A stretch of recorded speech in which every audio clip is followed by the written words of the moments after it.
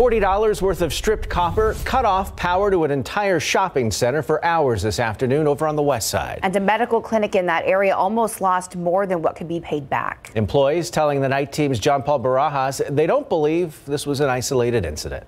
Shavings of stripped copper are littered behind a west side shopping center off South Zarzamora and West Commerce. Suspects cut electrical wires to get to the copper, in turn cutting off power to all the businesses.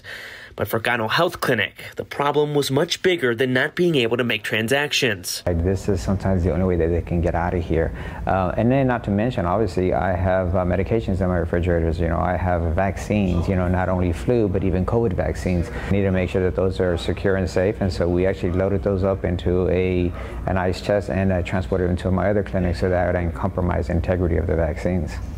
The clinic's regional director, Rafael Pena, says he found out about the power around 9 a.m. He got to work in calling an electrician, ordering parts, and getting same-day delivery to get everything back up and running by 2:30 this afternoon. All said and done, roughly $40 of copper cost them thousands.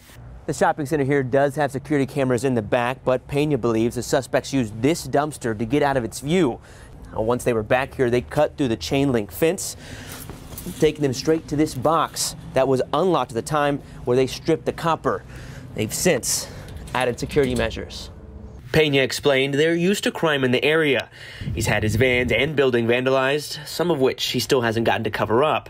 And one time his x-ray machine was shut off because 3 weeks ago they came and they cut that box, and so my camera caught them.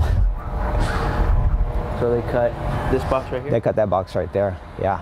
How'd they get up to it? They brought a ladder, believe it or not. They had a ladder. Pena says he's going to use this most recent theft to see where he can improve security at the shopping center. He's also reached out to SAPD and his district's council person to see if they can help.